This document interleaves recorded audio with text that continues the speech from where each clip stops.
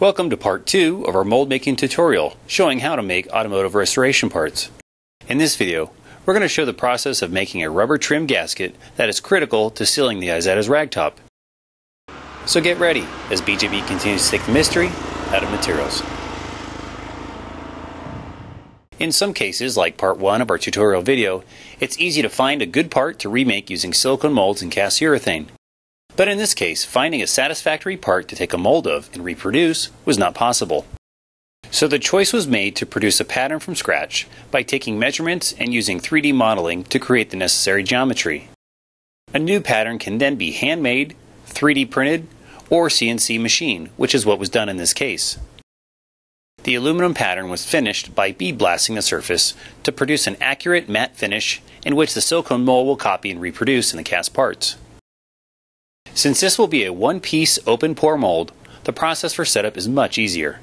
We use a good quality double-sided tape to hold the pattern to the baseboard. Tape is applied all around the perimeter to ensure a good bond to the board and also prevent any gaps under the pattern where silicone could leak into. A sharp hobby knife is used to trim the tape flush to the pattern. The tape backing is peeled away and the pattern is turned over.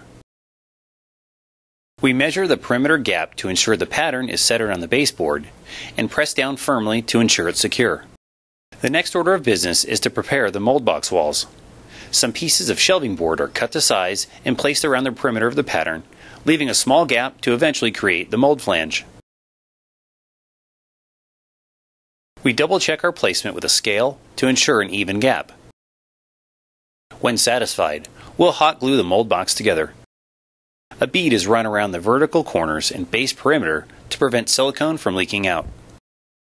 Next, we need to figure out the volume of the mold box in order to know how much silicone to mix up.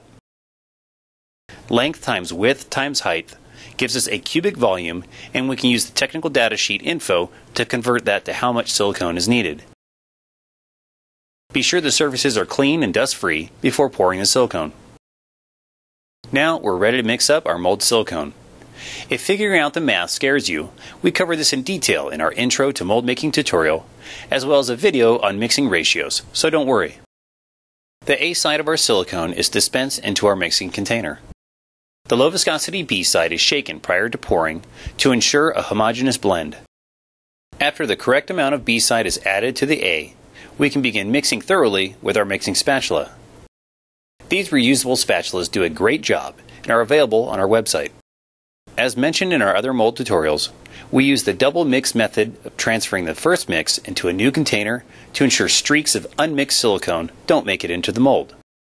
The cost of an extra container is nothing compared to a ruined mold. Once the silicone is transferred, we give the batch another good mix.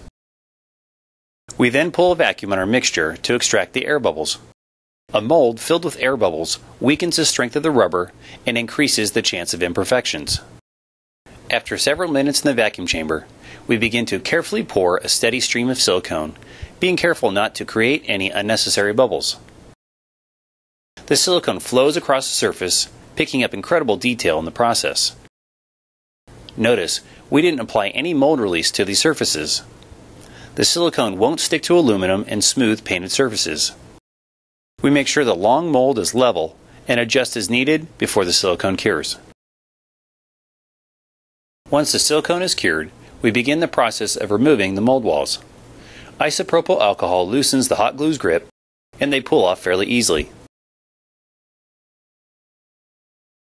Any flashing from the silicone can be removed with a sharp hobby knife.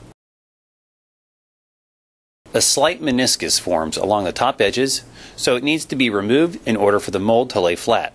100 grit sandpaper can knock it down, or you can slice it away with the hobby knife. We can begin slowly demolding the silicone from the pattern, ensuring nothing is locking it from underneath.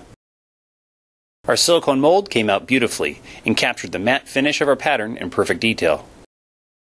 Before we cast our urethane rubber, a light coating of mold release is sprayed to help extend the mold life. Our Stoner E236 urethane release is a great choice for this application. Remember not to flood the surface, or you will affect the finish of the cast part. After releasing the mold, place it on a clean, level surface and use a long straight piece of wood or ruler to ensure the mold is not curved or bent.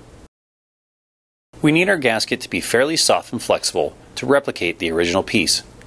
We choose our F130 High Performance 30 Shore A system.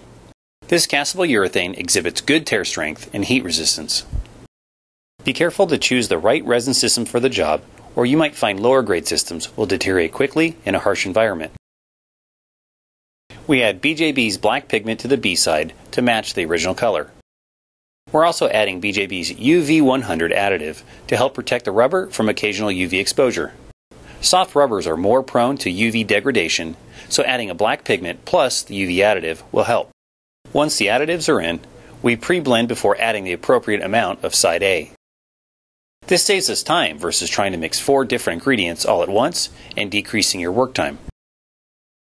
Note, we often clean the container lids after pouring to prevent sticky messes or stuck lids later down the road. Once you've measured out the A side, begin to mix vigorously and thoroughly. Again, we opt for the double mix method to reduce any chances of unmixed material ending up in our cast part.